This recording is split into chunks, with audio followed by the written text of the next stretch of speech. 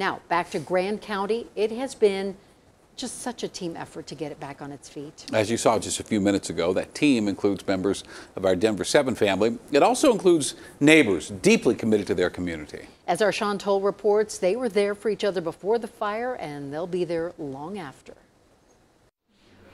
I'm so sorry, you guys. Shelly Olson is one of many people trying to get through the loss of her Grand Lake home.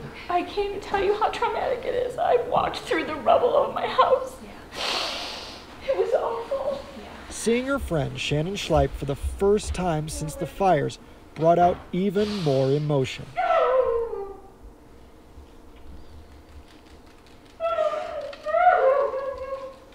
But it's what Shannon and her friends have been up to since the fires that will forever define this community. I mean, Shannon and her family are a godsend to everyone.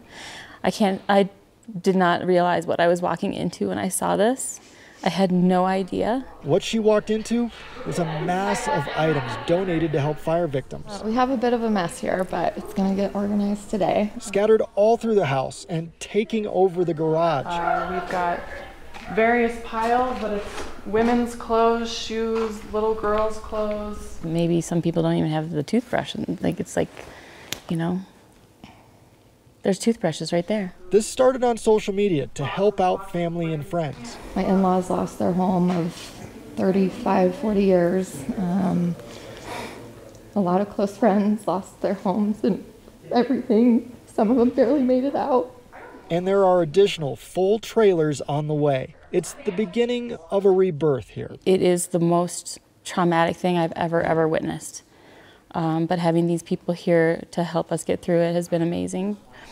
So many of these items will head to the elementary school, where a lot of other donations are. I can't even believe all this. It's truly our community coming together. Tragedy tightens bonds, and in this case, will no doubt create new ones. Hey, Shannon, did I tell you that I love you? I love you. Thank you. Sean Toll, Denver 7.